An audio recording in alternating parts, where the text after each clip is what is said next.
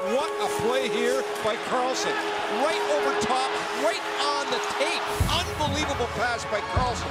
Karlsson passes up to the Ryan, dropped it back, turns right, scores! You just knew Erik Karlsson was going to do something special again. Before he led the Ottawa Senators to the second round of the playoffs, before he became one of the best defensemen in the game, it all began with Erik Karlsson growing up just outside a small town in Sweden called Vetlanda. He learned his craft playing for Boro Vetlanda HC at an old barn of a rink called the Boro Hallen. It's an old rink, it's all in wood. It was very warm inside, which was very nice in the winter time compared to some of the other, steel rinks that used to be really cold. It was always available during school. If you had a break or something, you could always go there and skate. A second home for him in this arena. I remember when we started playing, he was 4 years old, maybe 3, 4, and he likes it very much, so he lives more here and home.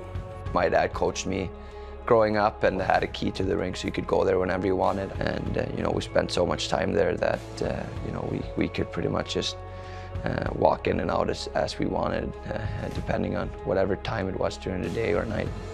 Karlsson was playing in Sweden's top league by the time he was just 17 years old. Drafted by the Ottawa Senators 15th overall at age 18 and an NHL mainstay at 19. A feat even more remarkable, given that defensemen typically take longer to mature. I think he's dynamic.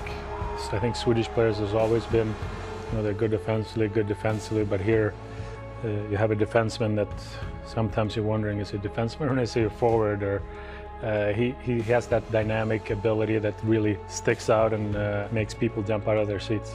There's no doubt he is one of the most dynamic players in the NHL. He is in the prime of his career. What an amazing defenseman he has become. Impressive, as usual, Erik Karlsson.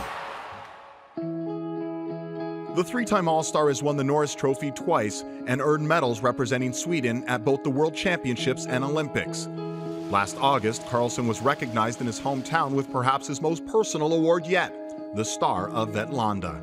The Star of Vetlanda is given to people who has achieved something special. And Erik really was one of the top stars also in Vetlanda with this award.